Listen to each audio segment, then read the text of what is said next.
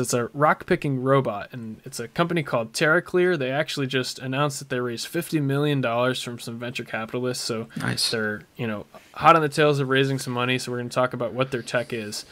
One thing that I think is interesting to start with first is actually to talk about the founder, Brent Frei, and his story of founding the company. So Brent Frei is a serial software founder. He's already had 2 unicorns software companies that reached $1 billion valuation, are on the public market, Onyx and then Smartsheet. Smartsheet is much bigger of the 2. After exiting Smartsheet, successful software entrepreneur, he went back to his roots, and he went back to his family farm where he grew up in Idaho, and him and his family spent a summer there living and working on the farm. That's all he did. Oh, that sounds blissful. Oh my God. Yeah, just like completely unplugged from software after taking these 2 companies to $1 billion valuations. And he's like working there in the field, and one of the most laborious parts of farming is after you plant the crops and before you can use your big machinery on it, you have to pick up all the rocks that are in the soil, because the combine machines that you use for farming, like specifically think of farming corn, it's like a monster house on wheels. It's got all these arms and stuff. It basically does a lot of the manual labor of farming for you. These combine machines are like somewhere between $500,000 and $1 million.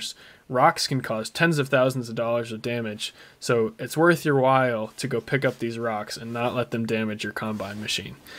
But Brent Frei's there, like picking up these rocks, and he's pissed off that there's not a better solution. Like, rightfully so. There's robots that can pick weeds. We've talked on the podcast so far about like a lot of agtech stuff that's really interesting, and he's like, and still like me, I've just been on the forefront of technology, software founder with billion-dollar companies, and I have to go pick up rocks manually over and over and over again.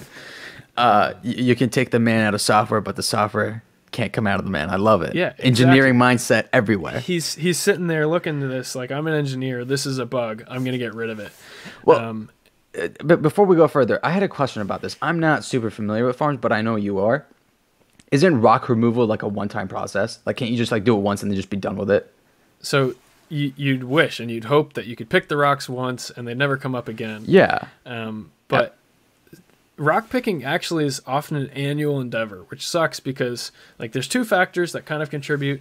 Like when you till the soil, you turn it to aerate it before you plant it. Mm-hmm. That can turn up some rocks and bring them to the surface.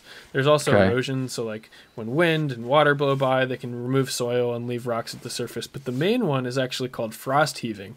And that's if you're in a seasonal desolate area with freeze and thaw that happens throughout the seasons. The freeze and thaw of the soil actually heaves rocks up towards the surface. So rocks that can be a few feet underground after a few years of freeze and thaw will be lifted up to the surface. So even if you remove all the rocks this year, next year you're gonna go have to pick rocks again. Wait, I didn't know that. That's so insane. It's like the ground is spitting out rocks. Exactly. Yeah, nice. They're like spitting out rocks, and you got to get rid of them. That's why you see like a lot of rock fences and rock walls at farms, because you needed something to do with those rocks, so they build a wall with them. But so that's the problem, right? Okay. Rocks, super labor intensive, costly. It sucks to pick up rocks, and it can also cause injury to the workers. What's the solution? So Brent Frei goes back to the drawing board. He's like, all this technology should already exist, and I think does already exist. So he made a robot arm that can mount to the front of any skid loader. It can pick up rocks any size from 6 inches to 24 inches. It can pick up to 400 rocks per hour. And what the big money raise they just did for was to develop autonomous capabilities, so that the hydraulics for the arm can be controlled autonomously. And it also uses computer vision to target the rocks and pick them up and put it in the basket. Okay, so what they have as a product right now is like this thing that attaches to a truck, and like those loaders that you used to play with in playgrounds, you go to a rock, you maneuver it over like a claw machine or something, you pick it up, you put it in. But now they've raised funding to do all of that autonomously. Exactly. And But not the driving portion? Not the driving portion. Okay. They're not reinventing the wheel and making a new piece of machinery. What they're focusing on is making this arm that can operate autonomously and also make it relatively adaptable or universal, so that it can connect to most standard 60 horsepower skid loaders. Skid loaders. Okay, so then the person operating the skid loader would just drive to an area with rocks and then let the machine do its thing And then when there's no more rocks, they move to the next area, next area. So exactly. And it's pretty similar to driving a combine machine, right? So you still need someone to drive the combine, but the combine arms are the one that's doing all the picking and the sorting of the crops. Kind of similar to that, except I imagine it might be a little frustrating driving the skid loader because you got to start and stop to wait for rocks to be picked up. But still a major improvement over manually picking up rocks out of the ground. All right, so here's the thing. Like, again, I'm a farming novice. Correct me if I'm wrong. But with the combine machine, you need to go throughout the entire field to get stuff, right? But with the rock, like, you're just kind of trying to navigate your way through towards, like, where is the rock? There are no rocks, and trying to figure that out. Do they have anything to, like, address that? Yeah, well, that's where the second half of this technology comes in, which is really interesting. They use autonomous drones that fly over your field with cameras and sensors, and they map all the rock locations and sizes. So they say any rock that's above 8 inches in size, that's within 6 inches of the surface, these drones can fly over and map them where they are. And so as the farmer that you've got to go drive this arm over to this specific spot where there's a lot of rocks. And this spot over here that there aren't that many rocks, you don't have to focus on at all. So it helps focus their time. Also can help you identify where's a rock that's way too big, so you keep your combine machine away from it entirely. It's a really interesting two-part solution between the robot arm and the drone, computer vision. None of this is like specifically new, but it's a really, really new implementation in agriculture. So I'm excited about this. It's like you have all these ingredients and you just brought them together to make something that's better than its individual parts, like making a pizza, basically. And yeah, well, there's been a swath of robotics and AI tech, even in the agriculture space, but they haven't focused on like such a simple solution to a simple problem like this. Like, we talk about robotic weeding and tending. In episode 5, we talked about smart plants that can detect arsenic in the soil. Episode 18, we talked about satellites to monitor moisture level at farms. But this seems really simple, just like a robotic arm to pick up rocks. It's a really repetitive task. It's a menial task, and it needs to get done.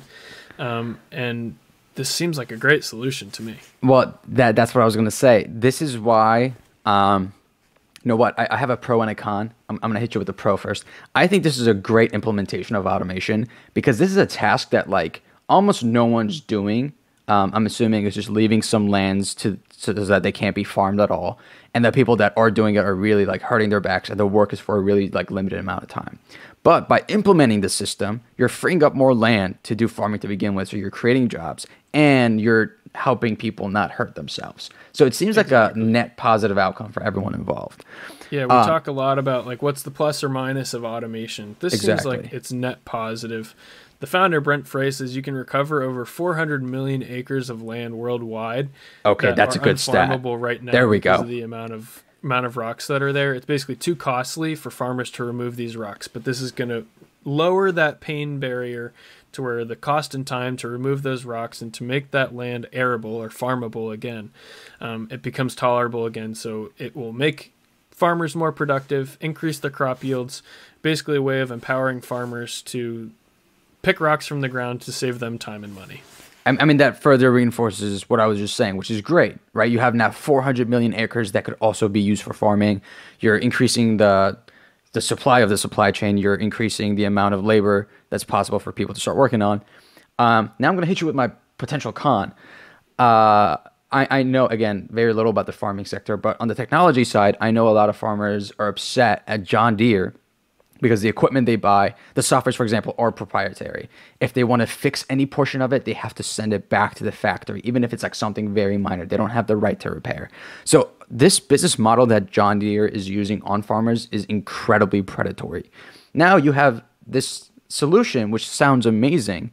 And I'm hoping, since Brent has been in the software space for so long and he's a farmer himself, however the solution is being marketed, I'm hoping like it's either open source or they have some sort of great support system that is not too costly for the farmers themselves. I don't know, something that's exactly the opposite of how John Deere is implementing their business. Yeah, that's my only potential. I know you're a huge open source guy for both, so I see that passion shining here.